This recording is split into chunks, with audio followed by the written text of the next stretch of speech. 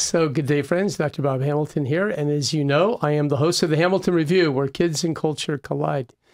This week on my podcast, we have a wonderful guest. Her name is Dr. Suparna Jain. She's a pediatric endocrinologist. And Suparna, it was such a pleasure to have you on my podcast today.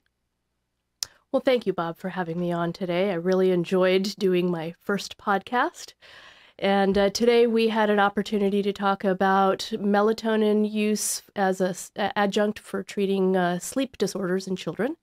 And we also talked about endocrine disruptors. And finally, we talked about the increase in type 2 diabetes during this pandemic. So friends, these are all topics which are very relevant and very much in the news and important. So tune in this week. Take care.